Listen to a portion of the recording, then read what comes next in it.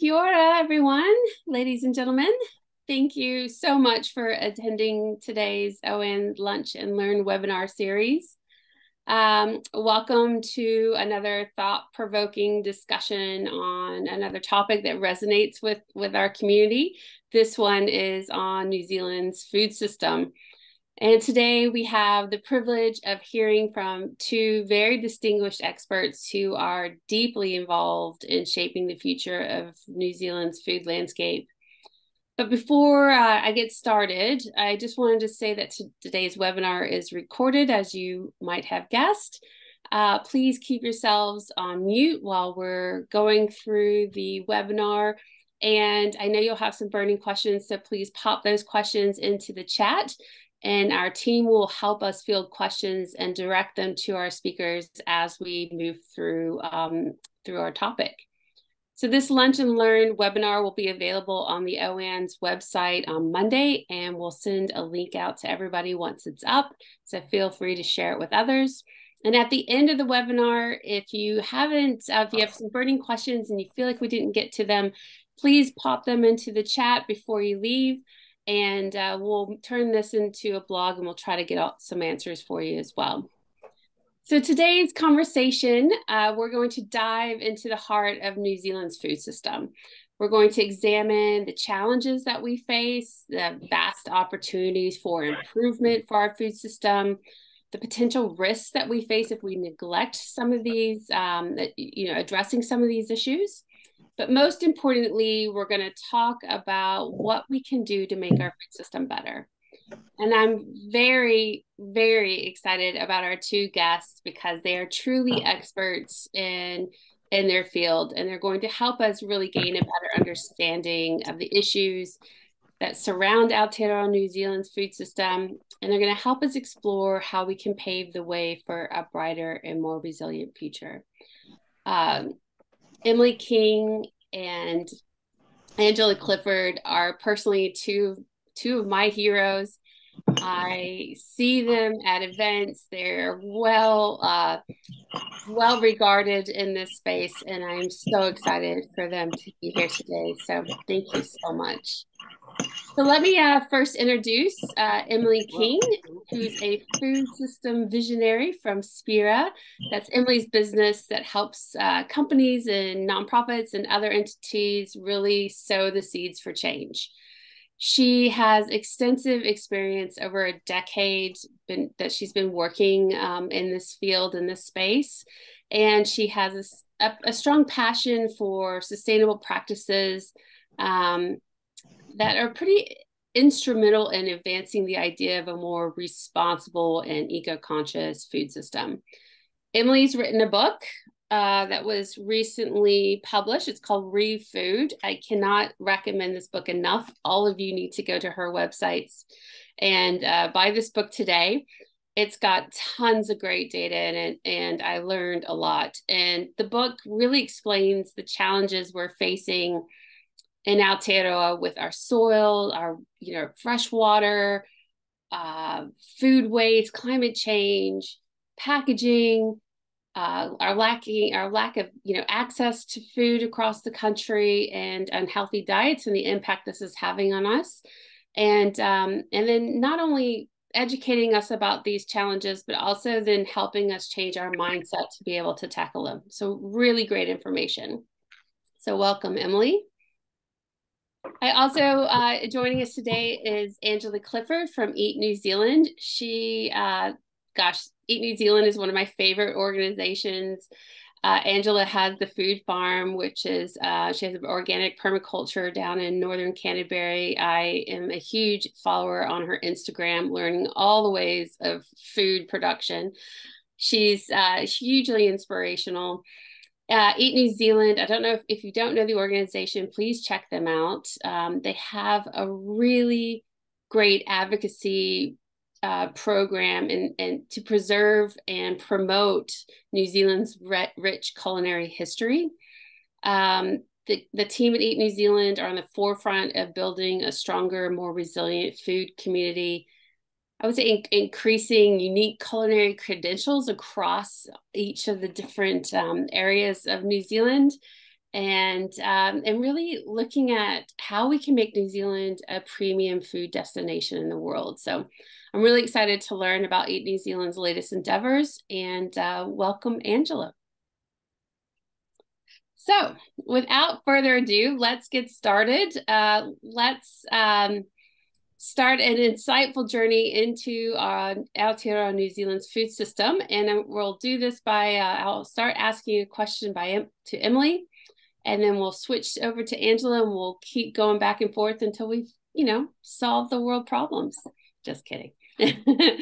So Emily, let's start with you. Can you please help us set the stage and kind of get a global perspective of the food system? Can you describe the food system from a big picture perspective, and then touch on things that are, how the food system is impacting our planet? Help give us some overview of that. Nā koe Tiff, tēnā koutou katoa, ko Emily King taku ingoa, e te puaki, e raro e taranaki, ko waihiki, toku kāinga and nainei. It's my absolute pleasure to be here today. Kia ora to people I know in the audience, and kia ora to those I haven't yet met. Thank you for this opportunity. Yes, it's my absolute pleasure to talk to you about the food system globally and of course nationally. I think I'll start with the global because it's all connected and important. But first I will share with you an image to help for those of you in particular like myself who are visual. Some of you, those who have read my book, would have seen this. Those who have been trained or at a talk with me before would have seen a version of the food system wheel, but it's really important that we start here if we're going to speak about the food system. At the core, we're talking about systems thinking, and that's quite big and overwhelming for people who are not naturally systems thinkers. So in order to get our heads around the enormity of our dear food system, here's a visual that can help with that. So I always start with the environment and begin with that, because without soil, water and sunlight, we wouldn't have food. Then production, which is our farmers and growers, and thank you to farmers and growers that are in our audience today, working hard to grow food for us. Please mute all the people in the talk. It's a little distracting. Then our manufacturers are our processors and those who are making our food, right through to our retail and food service sectors. Of course, along the way, we have transport and logistics, including trucking and freight, air and shipping globally. And throughout the system, we also have waste. Finally, of course, it ends up that we eat the food. So that's access to food and eating, or not, in the case of those who do not have access to food. So when we're talking about the food system, I ask you to zoom yourself out of what you might be used to thinking about. So today you've probably dropped the tools and you've come in from work, or you've just put your headphones on because you're busy placing an order or whatnot in your food business. This requires you to sort of take a step back from just your position, have a little bit of a zoom out, like you might on an online map, and have a look at our system from a slightly bigger perspective. What I've just described to you is the large-scale industrial global food system, and because of the nature of that food system, it's relatively transportable to almost all food systems in the world. Because of, well, the majority of them and the mainstream. Of course, here I'm not looking at Indigenous food systems or historical ones. This is sort of the hump in the bell-shaped curve, so to speak, of that. So we can apply this, of course, to our national food system, our regional or local, but we can also apply it to our global, because we're not disconnected from that. And in fact, many of the things that are influencing our food today are, of course, coming at us globally and are largely driven by businesses and private food and large organizations that we will never really see or have anything to do with. I'm just going to stop my screen share now and just keep talking. Hang on a second. Thank you. So when we're asking questions about the state of the global food system, I'll just make it a little contemporary and zoom to the final quarter of 2023 and look at that state, because right now there are three major external global factors that are affecting all of the food across the world. One of the biggest ones is war. And so we're still seeing the impacts of the war of Russia on the Ukraine and the impact that that's having on the supply of wheat and grain globally and the pricing that that's causing. We're also seeing the flow and effects of climatic events, especially those that have just happened in the northern summer and the northern harvest, and how that's affecting the world. And then we're also looking at a constant rise in the price of food. We know that as consumers in New Zealand, but I just want to reiterate to people that this is not a New Zealand only thing, and nor will it only be solved by New Zealand. This is a global food system, and this is a global effect. I also just want to point out that while I mentioned the war in Ukraine, I cannot really speak here today without mentioning the state of the people in Gaza right now who do not have access to food. And secondly, to those in Sudan who face one of the largest humanitarian crises that we've ever seen in the world. So these are global issues, and they affect our global food system. They affect the price and they affect us. So those are the big ones at the moment. But in terms of impact, our food system not only impacts on the environment through its impact on water usage, soils, and also on people, and of course climate change. It's also impacted by those things, in particular, as I mentioned just before, climate change. So while we have a food system that through its emissions of transportation and the growing of food and the making of it emit things to cause climate change, we also have a food system that is affected by the impacts of that change in our global temperature, which plays out in terms of things like flooding, extreme storm events, droughts, and other things, which are, plaguing our growers and farmers like globally. So these are some of the big crunchy issues. Some of them you've probably thought about, but you may not have thought about them in terms of how it's all interconnected and how that plays out for us nationally. So when we come into the national food system of New Zealand, thank you, Tiffany, for mentioning my book.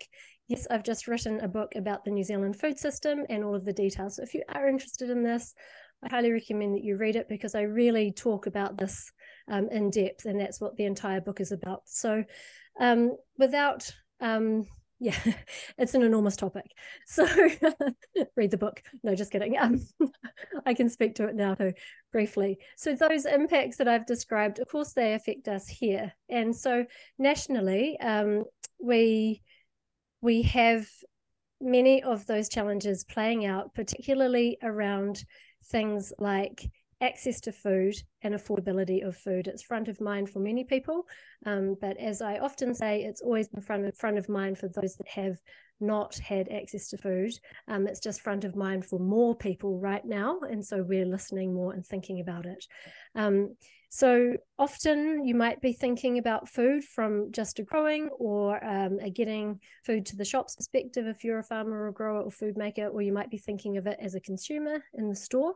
But actually what I really encourage people to do, and what I do with all of my systems thinking and training and work that I do with clients, is to really get you thinking about that full food system, which includes things like whether people can afford food, is the food healthy, also is there food waste, or are there other impacts on the environment to do with packaging, or many of the other impacts that we see in terms of playing out on land use, like soil and other things. And what you might not have thought about are things like your role in this. If you aren't direct, you might not think you're directly involved in the food system, but actually the food environments around us are quite frightening. And so how we design our urban spaces, how we plan for things in our city and municipal planning, and how we think about the design of lifestyles for people and things like marketing and advertising, all play in to really impact our food system, especially when we're looking at the types of food that people buy. And I know for some of OANZ members, that will be really important, because of course, a lot of you are advocating for healthier ways of growing food, and a lot of you are advocating for healthier food full stop for people from not only a planet, but also a health perspective. So these are the challenges that we face. And I believe that the food environment is the silent hand in the food system. And that's something that needs to be constantly talked about and reassessed, because it's the thing that we don't don't always expect. So for now, I'm just going to pause because that was probably quite a long answer and start. But yeah, happy to set the scene and really looking forward to hearing from you, Angela, as you answer some of these questions.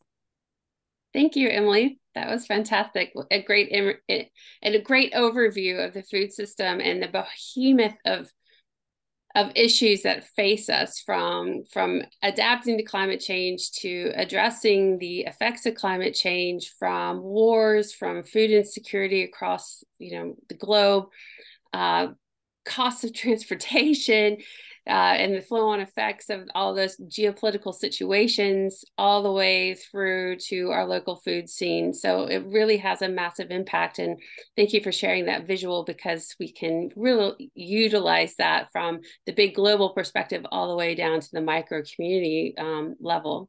So Angela, I wanted to ask you a question in terms of bringing it back to to Aotearoa New Zealand specifically. What are some of the challenges that our food system is facing at the moment? Can you describe kind of the current state from your perspective? Kia ora koutou, ko Angela Clifford toku ingoa, coming to you from Kauai in Waitaha, acknowledging that I'm on the land of the Ngāi Tahu people. Also wanted to acknowledge Te Waka Kai Ora as the Māori Organics organisation, which I believe is in treaty partnership with OANZ, and acknowledge that they aren't part of this conversation today, but as an organisation, it's truly important that we understand that that's a really important relationship. I also want to acknowledge the breadth of people in this conversation. Looking at the list of who you are, you span the whole food system, from farmers to manufacturers, government agencies, health professionals, young people, future leaders. It's just really, really broad. And I think that's important to acknowledge, because if you feel that your concerns aren't reflected in this very short period of time we have, it's not because we don't think that this aspect of the food system is important. It's just that it's almost impossible to cover everything in this time frame. Having said that, I'll give it a red hot shot. Yeah, I think what I want to say first is that, as far as I can see, I'm pretty confident that our current food system really isn't working for anyone. And when I say that, I mean that I spoke to a supermarket owner a couple of months ago who can no longer wear his branded jacket to pick up his children from school because of the reaction that the other parents have to the fact that he owns a supermarket. Or talking to people who work within supermarkets whose daily lives now are surrounded by disaffected people who feel like they don't have access to what's on the shelves. We have just done a survey. There's a survey that's been done through Our Land and Water that looks at how farmers feel about their role in the food system. And it shows that the vast majority of farmers are actually genuinely concerned about New Zealanders' access to good food. And on the flip side, and this won't surprise you, the majority of New Zealanders are really concerned about the cost of food and their access back to it. Recently, just today, I saw an article in the New Zealand Herald about a young family that had left New Zealand to go and live in Australia. And one of the key points the mother of this family wanted to make was that she's so relieved and excited to have access to healthy food again, because she just couldn't afford that in New Zealand. So, yeah, I guess I just don't see that this system as we currently have it is working for everyone or anyone. And I think the fact that there are now 600,000 New Zealanders that needed to access food charity in the last month, and to put that into context, that's the entire population of Canterbury, should tell us that it's time for a reset. And I think anybody that disagrees with that situation really needs to consider what kind of society they'd like to live in as we move into the future. There is no way I'm going to suggest that we need to stop some of our food systems, particularly in terms of exporting our food. It's an important way that we find income for our country. But I also don't think it's an either and conversation. I think it can be a both. So while we continue to export food to have income, we can also design alongside it local food systems that deliver to New Zealanders. And giving oxygen, space, and resource to that space gives us the opportunity to imagine a different food system moving forwards. So yeah, without touching on everybody, I think that's a really good start. Fantastic. Thank you, Angela. When you say design a local food system that delivers, in your mind, what does that look like? Here's one I prepared earlier. This is something that we've been working on as a organisation. It came as a result of some research we did with our Land and Water Rural Professional Fund. And basically it looked at some incredible farmers and fishers who were disrupting the supply chain and really concentrated on how they were imagining how things could be different. And so it was really the food producers and the design of a food system around them that created the thinking in this space. So we looked at regional on-farm milling, micro and mobile abattoirs, community fishing hubs, on-farm pasteurization, and the concept of peri-urban and urban farms. And what it does is it understands the New Zealand food system as it currently exists, and that we have these different categories of food. So we have food that needs highly regulated, is highly regulated and has lots of processing. And then we have another category which has less processing. And then importantly, we think for Aotearoa is the ability to express what makes us culturally unique. And our sort of journey around this has really sat around this understanding of mahiko or mahingakai and wild food. But obviously Indigenous food systems also include all of these other categories as well. And really what we found in the history to this is that almost weekly there were iterations of suggestions for how we better connect our food producers and our eaters. As an example, Supi is one of those, and as are supermarkets. But none of them really addressed the issue, which was the infrastructure of the middle. So how did the design of that nationally impact the inability to connect both of these things? So we really broke down this infrastructure of the middle and suggested ways that we thought that this might work better. And then on the other side, on the eater side, we considered some really important igniters for local food systems. And they include things like local procurement systems. And there are examples of this globally, including this Food in Schools program. Also this idea that there could be vouchers with incentives for families like the one that left live in Australia, that gave them better access to local fresh food. And then the third one that we think there's huge potential and opportunity around sits around green prescriptions. Interestingly, New Zealand is cited globally as leaders in green prescriptions, but that really sits around activity and not access to fresh food. So we felt that it was a global opportunity for New Zealand to step into that space. And so designed together, we're putting this forward for consideration. It's not prescriptive. We totally understand that there are many communities in New Zealand who would see this differently, but we're offering it as a conversation starter. That's fantastic. That's a really great, Angela, can we put this on our blog later when we have this video so we can show people the good work that you've put together here? Absolutely. Yep. I'll stop sharing now for the meantime. Thank you. So Emily, one of my questions is, we're kind of in a mess. We've set the stage that there's a lot going on. What what role do you think the government has in helping us transform the food system? We've been sort of set in our ways globally. We know that there's been a lot of environmental damage that has been done, obviously, to climate. There's a lot of carbon and methane and a lot of greenhouse gases that are produced because of the food system.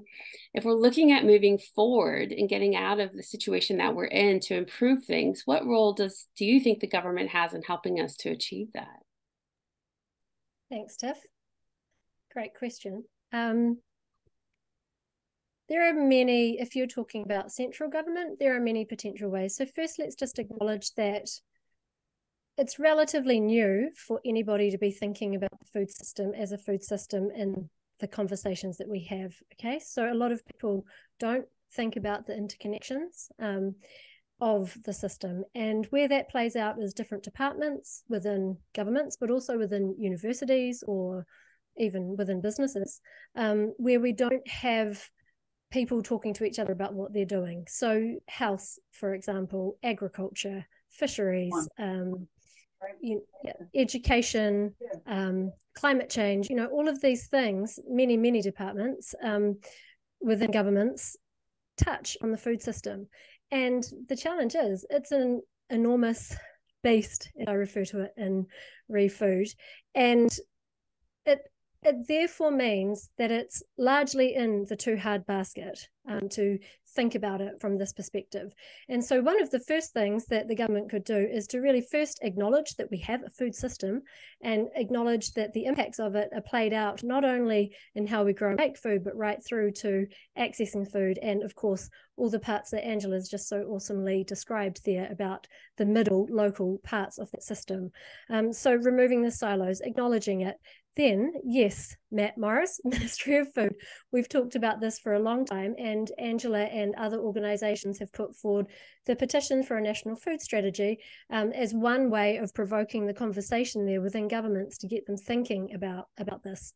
The other thing I would say is that the elephant in the room with the food system is that it's a private food system with large private companies that have been largely left unfettered globally for about 6 or 7 decades to do what they like with pushing their marketing and their highly processed, highly sugared, unregulated foods onto people to make a lot of money. And that means that it is a really big lobby, for want of a better word, that is in governments and organizations keeping the status quo. So I think we have had in the last year or two a few indications of waking up around some of these topics. I'm waiting to see more. But we've had things like the Commerce Commission come in with an inquiry into the supermarkets and the appointment of a groceries commissioner. We've had the incoming government mention its potential to step in more in that space around regulations with the supermarkets, which could see some changes there. And also we have had indications. Could you please mute? Thanks. We've had indications from also yes, we've had indications from a higher level, like the UN and larger international organizations, and commitments that the government has to face, that they need to think about the food system. Some of you would have joined me a couple of years ago in the UN Food System Summit dialogues, which we haven't seen really go anywhere from our New Zealand government. So I would just call for an acknowledgement of the food system, more cohesion within the government departments that are siloed out, a bolder stance around protecting the interests, because really, these are very important issues. Our farmers and growers, our food businesses, our exports, and our people getting food. You have to question what's more important really than those topics. So there's a massive role there, but there's also a massive role for every single one of you on this call and all of us to think about where we sit in the food system and how we can do things better, because there is so much that can be done. And I think if we all sat around waiting for the government to do everything, we'd still be sitting around. And so we've really got a lot of momentum at the moment on this topic. So I think we should keep pushing. Awesome. Thank you. And Angela, can you quickly just tell us, Eat New Zealand, you've had a petition for a national food strategy. Can you tell us a little bit about that work? Yeah, definitely. So I just want to acknowledge everyone who supported that call for a national food strategy. Basically, the thinking is as Emily alluded to, we really don't have a compass, a north compass. I want to say a North Star, but we're in the Southern Hemisphere, but we don't have a place that we're all collectively heading towards currently. And that's why we have this adverse situation where one part of our food system really leads us to a place that has unfortunate consequences for everybody. So how do we pull ourselves together as community, as industry and government, and decide where we're heading to, and what could come out of that in terms of an implementable plan after we've decided collectively where we're heading? So that's really what we want to see. I saw the question also about a ministry of food, and I agree with someone else, which was basically the idea that we really do have a lot of bodies and a lot of agencies in this space, but we think there needs to be some independence potentially as well, something like a commissioner for food. We have a commissioner for grocery, which I find quite strange and a real indictment of where our food system's at, that we have a grocery commissioner but not a food commissioner.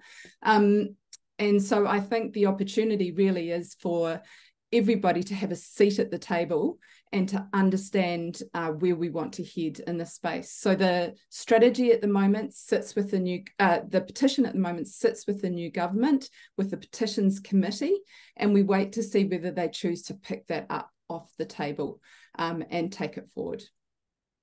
Great, thanks for that update. So let's dive into one of the key topics that I know I've been getting some questions coming in about previous to today as well. The price of food is astronomical. Emily, in your book, I think you say, we're like the 6th most expensive nation in the world for our food pricing. And Angela, you just talked about, and I read the same article of a couple that moved from New Zealand over to Brisbane and are so excited about, they've never eaten so healthy, and they have such great access to food that they can afford. And in terms of our organic producers who are, working really hard for the common good of New Zealand to produce foods in ways that are ecologically, and environmentally better and healthier and safer for our communities, are having a really tough time getting our products from farm and orchard and from our growers to consumers. And the current food system doesn't really allow much space. And I know you showed us, Angela, a little bit on the infographic. But I'd like to talk a little bit about what are the opportunities to help growers get their food to consumers, and what we can do to help break the channels down so that the existing barriers are reduced so we can get better food, high quality, locally grown food to consumers. Emily, would you like to start? And then Angela. Yeah, thanks, Tiff. I'll have a go. So when I spoke at the start, setting the scene, I spoke about the global zeitgeist, and I think we have to actually remember that as well, because these factors do affect us. We are a small island at the bottom of the world, quite far away from things. We're also staunchly independent. So we cut our subsidies in the 80s and proudly did that with our farmers at the time, bearing the brunt of it, and now holding on to that position. So we have quite a different start point from large countries with a higher population and those who are cushioned somewhat by subsidies in countries within the EU and also Canada and the US and the like, who apply those things. And yeah, so we can't ignore factors like that, factors like geography, low population, and distance from areas. So this sets our scene. That doesn't mean that we can't make changes to make it better for our growers and farmers, particularly our organic growers and farmers who are here today, that obviously face even more regulation around certifications and costs that takes, and time and other things. And so I think that a real assessment of what that looks like is worth discussing. As a sort of, yeah, I mean, I think there's a lot of ways to rethink the food system, and I go into these in Re-Food, but one of the things I did talk about is just bearing in mind the true cost of food, which I'm, preaching, no, not preaching, I'm speaking to a well-informed audience on this topic as growers of organic food, that true cost is never accounted for in the large-scale conventional food system that we've been talking about today. And so, of course, it is cheaper to make relatively highly processed ingredients and ship them at a large scale around the world than it is to grow really good food at a local level. And so, yeah, there's lots of reasons in the background against this, but I don't think that should stop us trying to come up with innovative ways, and applauding Eat New Zealand and others who are looking at some of these local systems that might serve New Zealand slightly better around some of these topics, and also support for our growers, not only organic, but others who are, facing high regulations, high labor costs, really challenged to find good labor workers within the country, and reliant on overseas imported labor to grow our food. So there's a lot that it takes. There's a lot of cost that goes into it, and a lot of factors that play into why New Zealand is so much more expensive. And of course, also those big global three: war, climate change, and the rising prices of food as a result. Thank you. Angela, do you have some thoughts?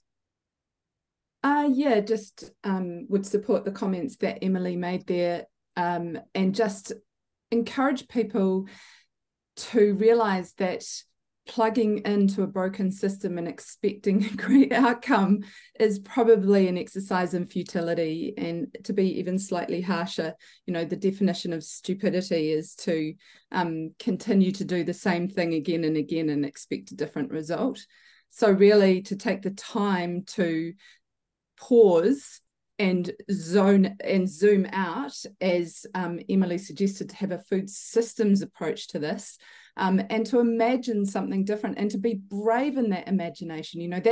We are a small country on the edge of the known universe, and we do have some incredibly difficult, even within New Zealand, we're a long, skinny country with a strait of water between us, so transport and logistics is incredibly difficult. We have a lot of barriers, but the opportunity of being a country of 5 million people who have shown historically the ability for just pathological collaboration suggests that we also have the ability to pull ourselves together and imagine something other that in turn could lead the world around food systems. So that's what gives me hope and gets me up every morning, is that we're well capable because of our traits and who we are as people to imagine something different, and also an opportunity to consider our Indigenous food systems and how they might inform how we move forward, and what have we lost by colonization, and what is the opportunity to go back and listen and understand what those systems were and whether they could inform and help us moving forwards. Absolutely. Well said, Angela, and thank you, Emily, too. I watched a video about Organic Little Farm that was having a hard time. They make amazing boxes filled with organic food grown, locally outside of Wellington. They have veggie boxes that are available. There's 200,000 people in their region, and they're having a hard time selling 200 boxes. People have a lot of habitual methods of shopping. There's this sort of beeline to the grocery store for anything and everything. But if we want to change, there's a lot of producers out there that we can support in other ways. There's a lot of great farmers markets. There's a lot of great veggie boxes. There's a lot of great independent stores. And as well as the supermarkets that have some organic products, but there's a lot of independent growers that we can support by changing the ways that we shop. What are some of the other ways that you can think of in terms of helping support some of those small producers? how do we support them in our local communities? Emily, do you have any thoughts on that? Yeah, absolutely. So, you know, the strength of our country is that we are connected and that we can grow good food in various locations and do have a lot of available land to do so. And for those people that, you know, are, yeah, I guess I'll just retract that. So there are many organizations growing good food locally in communities, and we saw this pop up out of COVID actually, especially looking at community-based food initiatives, marae growing amazing marakai across the whole country in response to being able to feed communities. We have a lot of potential there, and we do have those resources if people are, and they don't have to be expensive either. So I think they sometimes are, but they don't have to be. And so I think that the more we can support and encourage the growth of those community-based initiatives, the better. And the more we can support organizations who are trying really hard to do this. I see Jill from Ubi on the line, long-standing people trying to connect consumers to growers through online platforms and digital ways. So there are lots of different things. I live in a community that really struggles with the ability to grow food for ourselves. And we have a lot of community initiatives and we have a lot of people wanting to, but I also agree with you, Tiff, that sometimes changing the habits and changing the way people think. I run a crop swap. I've run it for 6 years. I have 385 people on the Facebook group, and every single week it's the same 8 people that come to crop swap. Now that might be speaking to other factors as well, but just to give you an idea of the, like, people like the ideas of these things. We see this come up in consumer research as well. People like the ideas of growing organics or eating healthier food, but when it comes to actually changing habits and doing it, so we need to come at it from lots of different perspectives. Also, I spoke earlier about the challenges we face with the food environments being framed up and supported by large food and big businesses that have large marketing budgets and have big bricks and mortar stores. So we have to also think about how we're including our community-based food initiatives and our ability to grow food in our urban planning and design, particularly if we're putting in things like housing developments over primary land that's highly productive, as we see in many of our large cities at the moment. So how can we actually incorporate and design systems that really include local and regional food and support those growers is really integral into coming up with these solutions. Otherwise, you know, it's not going to shift. We're going to be in the same system that we've been in for many a year with, you know, just a speckling of a few producers trying to grow food. So we really need to make sure that we're breaking down some of these barriers that are prohibiting it. Even within councils and authorities, there's challenges there. I spoke to people within a council recently who are really struggling with, even within their organisation, to get available land for people to grow food from and to make that available. So we have to really think about how we're regulating these things. And if we had the food system at the fore of our mind when we were creating things like our district plans and our regional policy statements, not just abstract things or breaking it down to silos like soil, water, and other things. If we actually had the food system in mind when we were doing that, then we could design our spaces in our cities and our islands and our areas in a way that actually really enabled the production of food and supported our growers to be able to grow it. Because right now, it is not like that at all. It's not designed that way.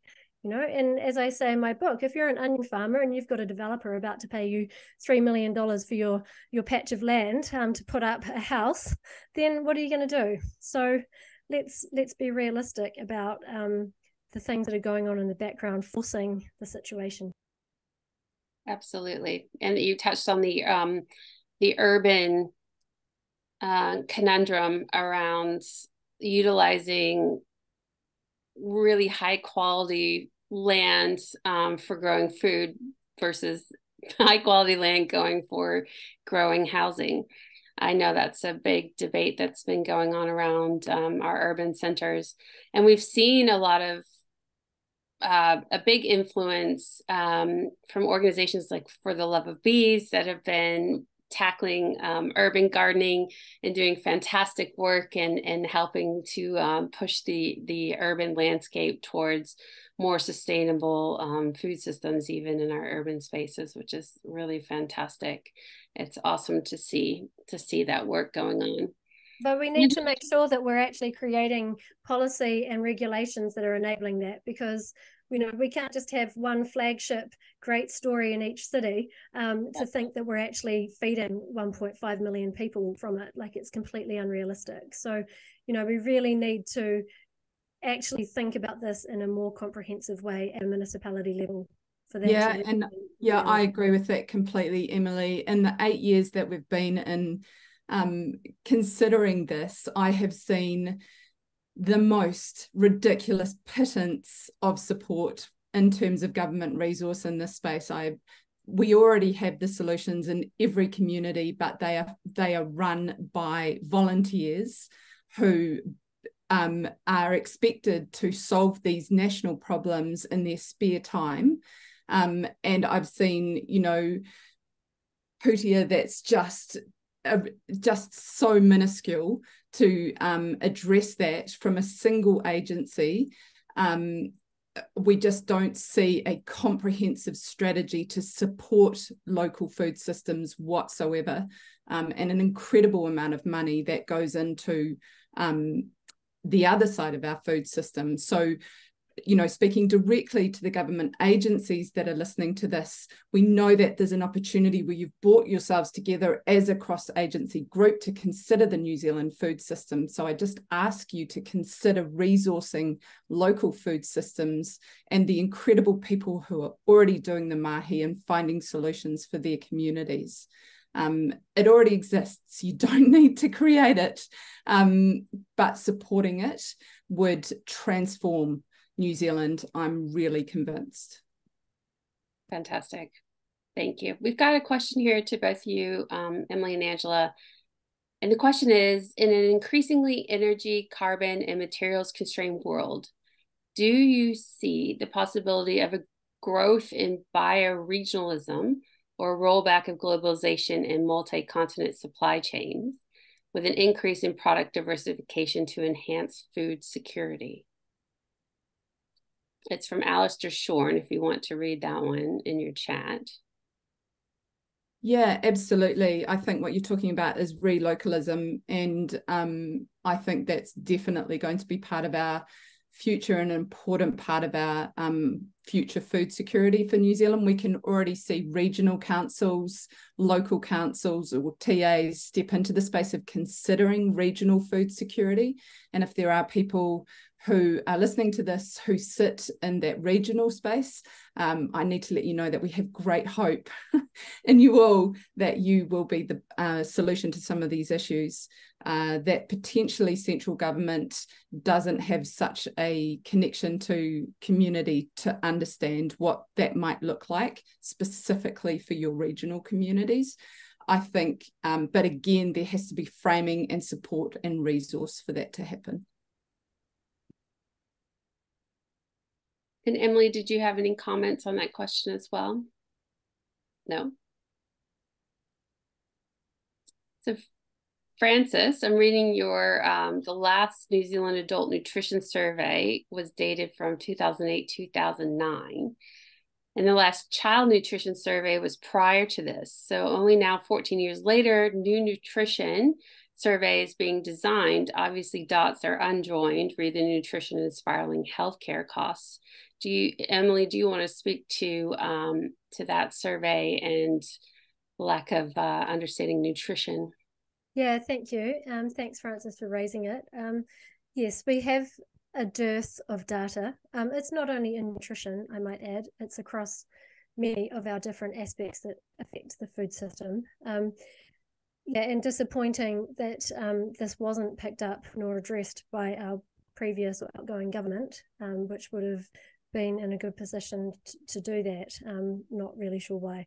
So we can't rely on data that's 15 years old to talk about what's really happening in our country. And I think most of us are sick of doing that. So pushing for, updated surveys, but more data across many aspects, data in food waste, which is lacking, data around land use, which is present in some aspects but doesn't include everything.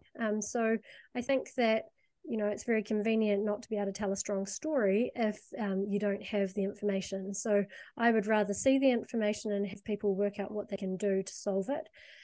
Although I must do a little mihi to Stats NZ, who do a great job of what data they do have and how to share it. So obviously I researched and wrote my book, and I was looking for updated data across the full food system and really struggled on many aspects to pull up to date and recent data. So I know firsthand how it is a struggle to communicate and create change if you don't have information that's readily available. So I share that concern, Frances.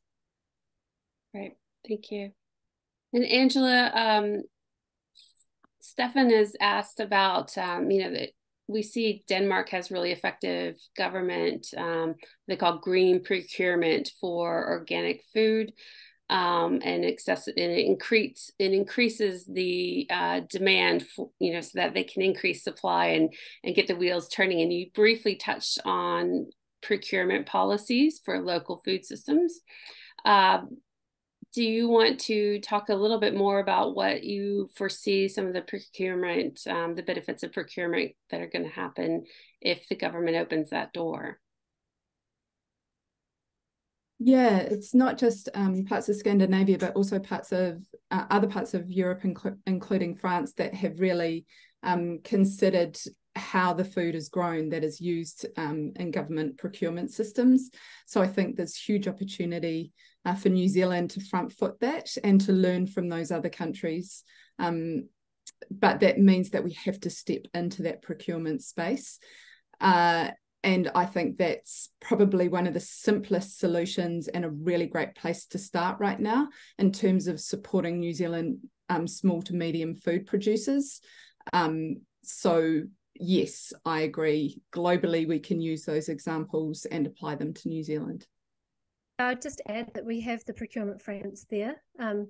The requirements within our procurement frameworks are around sustainability, but they could go a step further if they were to take a food systems approach and actually acknowledge our farmers and growers. And then they could go even further, as you've suggested, Stefan, and actually have references to foods like organics listed in there. The other thing that Denmark's done pretty well is its work on pesticides and the cap there for farmers on the amounts, and then giving actually a taxing it at the sale point when you're purchasing, but then actually that fund going back into support farmers. So there are really novel economic models that we can apply across many of these things to get a better reflection of the true cost of food, not only through procurement but through other innovative ways. We just need to be a little gutsier. And while we're on the Denmark love train, can I also put a shout out to the importance of being able to celebrate and to talk strongly to our food culture and who we are. And Denmark is a great example of that, actually valuing their national food story and what the flow and effects from that is, because the people in Denmark see themselves as a food nation. And I'm sure there's people from Denmark that would disagree with all of that. But from afar, it's been a government-led initiative that's really understood the value of raising the awareness about food culture and who they are as food people. So, that's a huge opportunity for New Zealand as well, I believe. Yes, we could really celebrate better. And we could do that, if there are retailers in there, some stores do a good job of showing where the food's from. We're also now regulated slightly on that, but you could go a step further and really talk about and celebrate in a more obvious way for people, those growers and farmers who are from, and makers who are from New Zealand. So yeah, I really think we could do a lot better there. I agree. And I really love the work that Eat New Zealand did with Feast Matariki, and bringing Matariki and the celebration and the culinary experience of that celebration to light was just fantastic. So kudos to bringing that to all of us to help celebrate. Yeah, it comes back to our original purpose, which was ensuring that people have access to our food story, but also to our ingredients to be able to celebrate with them, because it's one thing to say to the rest of the world that we are a wonderful place to get food from, to our global customers, but it's another thing to then have those global customers come here and not be able to find the food. So how do we talk about that imbalance, and how do we rebalance that to ensure that everybody, from people who don't have enough food in general to our chefs who don't have access to some of those ingredients that are being sent elsewhere? So again, it's this overall access to food conversation I think is super important. Great, thank you for that. We'll end on one more question from Charles Murfield from Murph.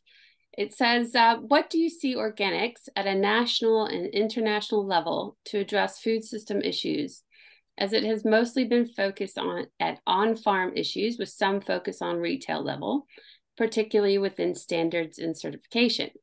Contrast that with version 3 agroecology, which strongly encompasses the whole food system, including social and political aspects of the food system, both the input and the retail side. Yeah, I can speak to it. I mean, it's a valid point, and I, as you've heard today, always advocate for the full food system approach. And so a sector like organics could really benefit from actually taking that approach and understanding it deeply and thinking about the system, while you'll be thinking about certain other systems, particularly within growing practices and the like.